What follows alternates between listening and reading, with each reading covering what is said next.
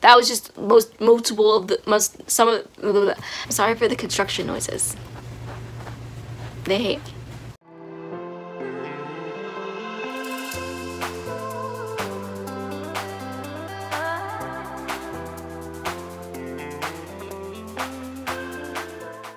Hey friends, it is me, Alana. Welcome back to my channel, The Awkward Book Nerd. For this video, I'm going to be doing my October wrap-up for you all. I read 4 books over October, which is like slightly less than normal, but I'm okay with that. It was kind of a weird month anyways for me, just like mental health wise, so I'm just proud that I managed to get 4 books done, honestly. So, the first book that I read was Sky in the Deep by Adrienne Young. I gave this a 4 out of 5 stars. I really enjoyed this story. I enjoyed that the romance was not the main part of the story. The main point of the story was like family and just like inner strength and the power of like believing in yourself and stuff like that, and forgiveness. That was just some of the themes that was playing a part in this. But in the moments that the romance was shown, I really enjoyed that too, because it was so like tender and like really purposeful, if that makes sense. And like you kind of felt it even more because like the rest of the story didn't have it, if that makes sense. So it's essentially about a girl. She lives in a tribe. It's kind of like, honestly the story is kind of like a Viking-esque story. So like I don't know what else to call it. Like they have names for their people, but they kind of remind me of Vikings almost. And so she's in one clan, and then there's another clan that's like their enemy clan, and they like every, I think, 5 years there's like a set time where both of the clans go to war. And it's like a thing. It's traditional. Like they've been doing it for years, and people die, and then after that time is up, they go back to whatever they're doing and just live their lives and wait in anticipation until the next 5 years, essentially. So previously, before this book starts, the main character, she loses her brother in one of the wars. And it's just her and her father now, and I think her father is like one of the heads of the tribe. I can't remember fully. But as the book starts, they are in this time period of fighting, and during one battle, she believes that she sees her brother, and she believes that he saved her. And at first, like, she's convinced, and then like her family is like, oh, well, like maybe like you just saw his soul and all that kind of stuff, and she's just like, okay, maybe you're right. Blah, blah, blah. So the next battle happens, and her brother is alive, and he kidnaps her because she saw too much, and she gets taken kind of like as a hostage almost into the enemy tribe's territory. And there she kind of learns like are these people really her enemy? Like, are they really as bad as she's been told? Why, like, is the war really something they all want in their lives for the next however many years? And through this, like, she kind of learns to see people as humans and not just as like beings to kill. And yeah, and then as like the story gets further, they have another enemy that comes in that they all need to like band together for, essentially. But I loved this story. I loved the romance. I think that was the main thing. Like at first I was like, oh, this is a good story, and then like the moments of romance that really like stuck out to me, like I think made me love this even more, because it's just, again, like you're in the story full of battles and killing, and then you just have these like sweet moments between the main character and her love interest, and you're just kind of like, oh my gosh, I did not know this could be as tender in a book full of Vikings. Like, honestly. But definitely enjoyed this. I enjoyed Adrienne Young's writing. Like, I loved the way that she told the story, and I'm intrigued to see how her next book is. Like, I have her second book, which is The Girl the Sea Gave Back, so I'm intrigued to see what she does in that one, just because I did love this one so much. Alright, the next book that I read was Exit Pursued by a Bear by E.K. Johnston. This was part of my fall TBR. Sky in the Deep was also part of my fall TBR, I forgot to say that. I gave this a 4.5 out of 5 stars. I enjoyed this for what it was, if that makes sense. So it's essentially about a girl who goes to cheer camp, and she ends up getting roofied at one of the dances, and she gets sexually assaulted. She doesn't remember anything because she was roofied, so she doesn't know, like she doesn't have the typical like PTSD and the typical like traumatic emotions towards it, because she doesn't remember. She more feels like disconnected because of the fact that like there are no memories, and it's something that's being told to her that happened, and it's not something she remembers experiencing. So I enjoyed that portrayal, because like you don't really see that often in books. Normally it's like the character remembers and then like they're dealing with their PTSD and their trauma, and this, she has to kind of prepare herself to deal with that, because she knows at some point she's gonna have memories again, but she doesn't know when it's gonna hit. She doesn't know if it's ever gonna come back, and she kind of just has to deal with that. I enjoyed that it did talk about how like abortion is an option, it isn't a valid option, and I enjoyed that nobody really had any strong judgments toward that, and it was more of like it's a her choice thing, which obviously it is, so I enjoyed that conversation.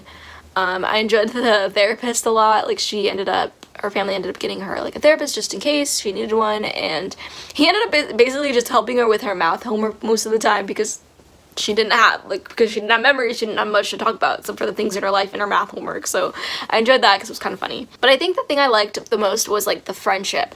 Like her and her best friend were like thick as thieves. As soon as it happened to her and as soon as she was in the hospital, her best friend was right there, and at first she started to like break down because she was like, what do you mean this happened? And her best friend just like climbed on the bed and like took her face in her hands and was like we've got this, like it's fine, like you need, like just calm down, like just talk through this first and then we will break down later. And it was like very like, you could just tell like their relationship was like so close, and I appreciated seeing that throughout the book. I also loved that she kind of like, she was in a relationship beforehand and that didn't end well after the sexual assault, and then she kind of like allowed herself to have feelings again for someone else, but it also wasn't rushed, you know what I mean? Sometimes in stories like this, I feel like the author like rushes the character into a new relationship, and it's like, she just went through trauma, like don't rush it kind of thing. But this one, it was kind of like, it was very like, the option is there if she wants it, but she doesn't have to choose it right away, and I liked that a lot too. Anyways, I enjoyed the story. Definitely recommend this if you are interested. Definitely be aware of the trigger warnings, and yeah. Alright, so the next book I read was Slay by Brittany Morris, and oh my goodness, I love this book so much. I gave this a 4.5 out of 5 stars. I loved the aspect of the story. Like, I loved Brittany Morris's writing. I loved her characters. I love the fact that this was based on a game that basically celebrated blackness and what it means to being black, and I loved that the story, the conversations in the stories always revolved around like, what is blackness? Like, is there a strict definition for blackness? Is there not one? Is like, there's different, like, it embraced the fact that there are different ways to be black, and there are different looks to being black, and there are different things to embracing being black, and there's no one way to be black, basically. And I loved that so much, especially because I related to Cicada, her like co-creator of the game in this, because she was mixed, and as soon as there was like one conversation they were having where Cicada was like being honest with her, and she was like, I just want to let you know I'm only half black. I'm sorry if it feels like I betrayed you. Like, she's like, I'm sorry if it feels like I'm not black enough, but I just wanted to let you know. And like, I love the fact that like she said that, because I related to it a lot. Like, I related to it so much. And then the main character was like, dude, you're black. Like, black is black, basically. The boyfriend, oh my gosh, I wanted to punch him in the face by the end of the book. I was so mad. I felt insulted by a lot of the things he was saying, partially because like the one thing he was saying related to like me in general, and I was like, not cool, bro. But yeah, like, he was just annoying. Also, I was getting so heated with Kiara and her friends, her white friends, because they just didn't get it. And especially the ones that kept like asking her about like black cultural things, and especially the one that kept being like, oh well, her game is racist because like she only lets black people in, and I was like, are you kidding me?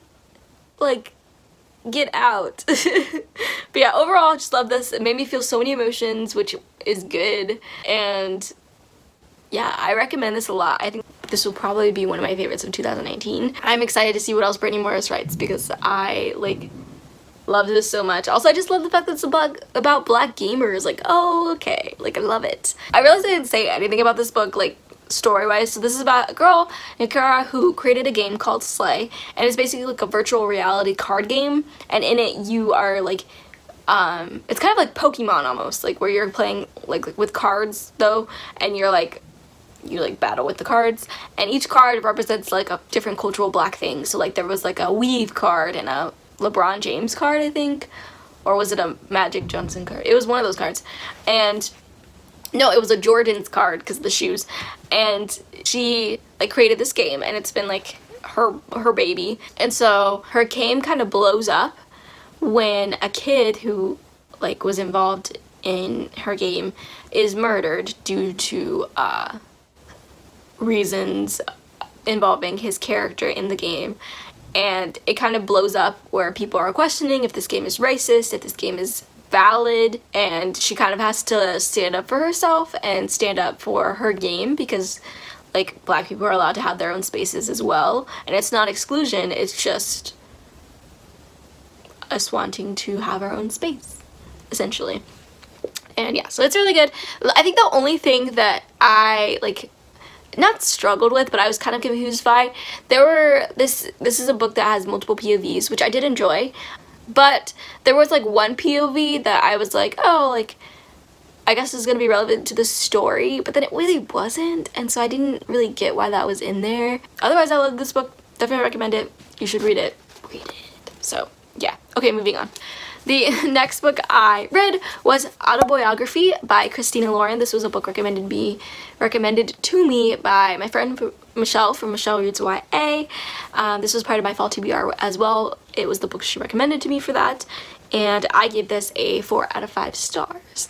It's essentially about a boy who moved to Utah like 3 years ago, and so he lives in a city that is predominantly filled with people of the Mormon faith, and he, on a dare from his best friend basically, he joins this seminar writing class for his last half of his senior year, and there he meets this other guy who is I think he graduated or took the seminar and successfully wrote a book, and now he's about to like be a published author, and they kind of connect and basically like fall for each other. The only thing is that the one guy, the guy that's the author, he is part of the Mormon faith, which they don't believe in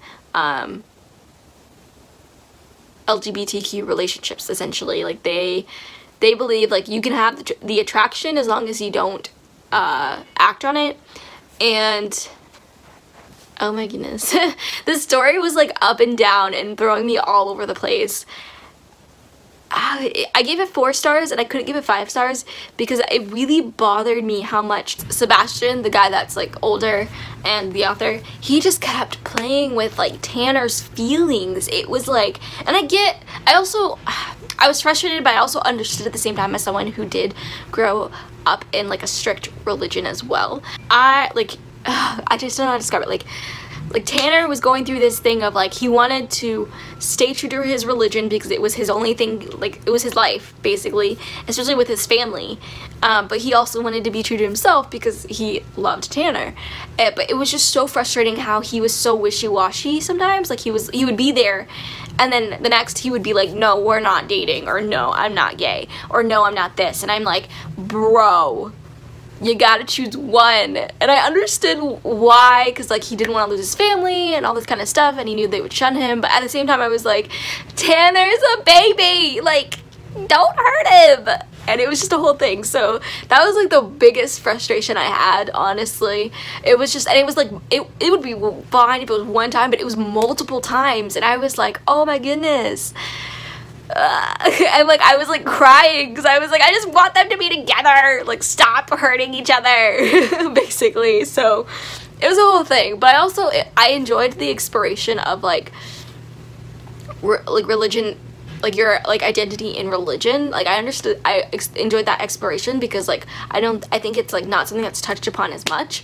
And then I enjoyed the fact that like you realize like you can be like religious but also like be true to who you are too, like if that makes sense. So I also enjoyed that as well. Like Sebastian didn't just like walk away from the church and be like forget this to be like with who he wanted to be. He was just like, you know what, like I don't like this aspect of my religion, but I believe that like God still loves me no matter what. And I enjoyed that a lot too, because you don't see that either way. Sometimes it's like the extremes, like you either go to the extreme one way where like someone's like I can't, like someone will like basically ignore their passions to be a part of their religion, or someone will just completely walk away from their religion in order to pursue their passions. And I liked that this was kind of in the middle, where it was like he acknowledged that he didn't want this aspect of it, but he also he wasn't gonna walk away from it either, I guess. So yeah, that was the thing. Otherwise, it was good. I am intrigued to read another Christina Lauren book. I might switch to their adult romance books though, so yeah. But thanks for Michelle for recommending that to me. But those are all the books I read in October. Hopefully you all enjoyed watching this video. Hopefully I can edit it down because it's kind of long, but mostly because I kept talking and making mistakes. So if you all liked the video, please like it down below. If you all have any comments, questions, concerns, or whatever else, please comment them down below. I always love interacting with you all in the comments. And if you're not good at commenting, I'm gonna go ahead and say leave me an emoji down below so I know you were here. I'm stealing the idea from my friend Sylvia from Wish Fulfillment. And if you all want to see more videos from me, please subscribe down below. And if you want to get notified for when I post videos, you can hit that little bell button down below and it'll tell you when I post weekly. And yeah, so you all are sunflowers in a world full of weeds.